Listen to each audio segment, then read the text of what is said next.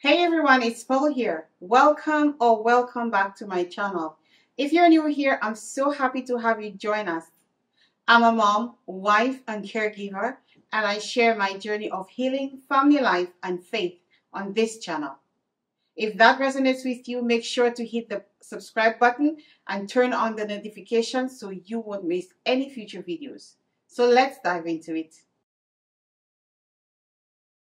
Today, I want to talk about something that's been weighing heavily on my heart. Lately, I've been feeling overwhelmed, frustrated, and honestly drained. And it's not just from everyday struggles, but from the hurt I've experienced from certain people who are supposed to be my support system, but have caused me so much pain. I've been carrying this weight for a while now, and it's affecting my peace, my energy, and my ability to focus on what really matters, my family and my own healing. Let me share a little bit more.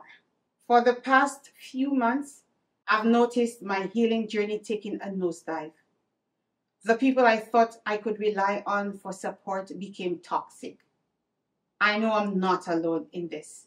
Many of you have likely dealt with toxic relationships, whether it's a sibling, a parent, or someone close to you. Those relationships can often be the most complicated, painful, and draining. For me, there are a few people in particular who have hurt my family in ways I can't even begin to explain. I've tried so hard to protect myself and my immediate family from their toxic behavior. But it feels like the hurt just keeps coming.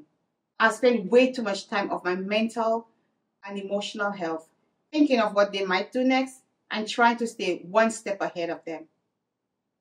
And I've realized that all this energy is taken away from the things that truly matter in my life, my family, my healing, and my dreams.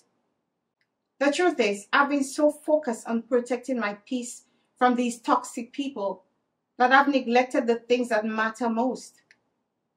My children, my husband, my healing journey, and my content creation. I've come to the realization that if I continue giving all my mental space to negativity, I'll never be able to go where I need to go. I'll never be able to get to where I need to be emotionally, mentally, or physically. So here's where I am now. I've made a decision. I'm choosing to let go of the pain and frustration. I'm choosing to stop letting these toxic people and all this pain take up space in my mind. I'm refocusing on what truly matters, my healing, my family, my dreams. And yes, that means letting go of people who don't have my best interests at heart. Now, I'm not saying that letting go is easy. Don't get me wrong. Forgiveness is a process. Healing is a journey. There are definite ups and downs. Look at me. I was doing great. But for the sake of my peace, my family, and my future, I know I need to make better choices about where I direct my energy. And here's the truth that's been keeping me grounded during this process. If God is for you, who can be against you? This verse has been such a reminder for me. I know that God is on my side. He's protecting my family and me. And no one, no toxic person, no situation can take away what God has planned for me and my family. I can't allow actions of others to steal my peace or derail my purpose. So what does moving forward look like for me? First, I'm choosing to focus on growth, positivity, and healing. I'm choosing to recognize the blessings I have in my life, like my beautiful family, my purpose, and the opportunities I have to heal and help others. Yes, this year has been tough, but I trust that if I stay focused on what matters and trust that God is working behind the scene, I'll come out stronger on the other side.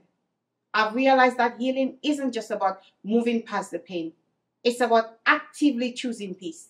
Every day I remind myself to focus on the good, to focus on the people who love me, who support me, and who are here for me. Most importantly, I'm choosing to heal for myself because my family deserves the best version of me. Now, I want to hear from you.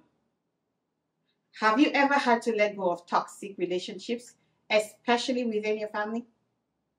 How did you protect yourself? What steps did you take to focus on your own healing and growth?